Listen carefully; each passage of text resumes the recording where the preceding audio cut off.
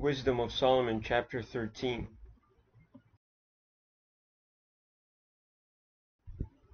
Surely vain are all men by nature, who are ignorant of God,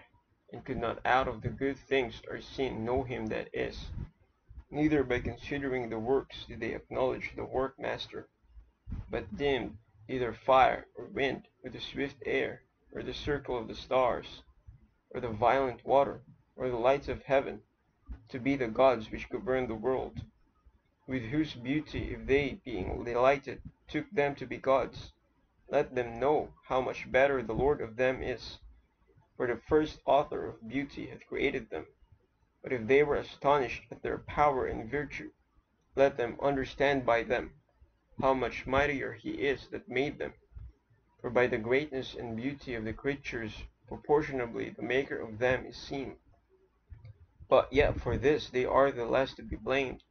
for they peradventure err, seeking God, and desirous to find him.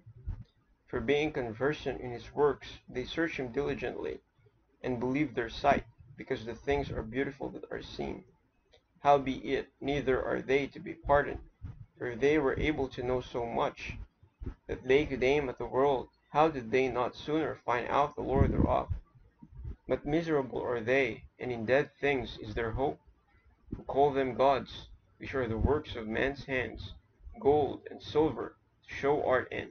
and resemblances of beasts, or a stone good for nothing, the work of an ancient hand.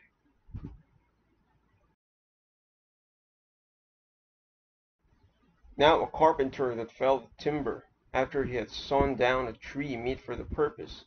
and taken off all the bark skilfully round about, and hath wrought it handsomely, and made a vessel thereof fit for the service of man's life, and after spending the refuse of his work to dress his meat, hath filled himself,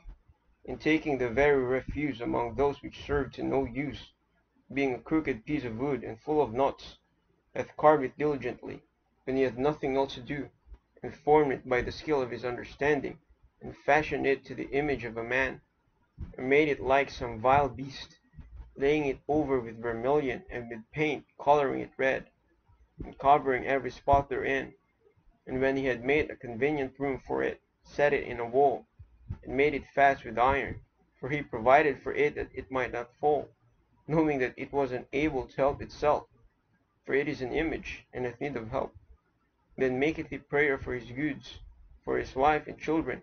and is not ashamed to speak to that which hath no life. For health he calleth upon that which is weak, for life prayeth to that which is dead, for aid humbly beseecheth that which hath least means to help,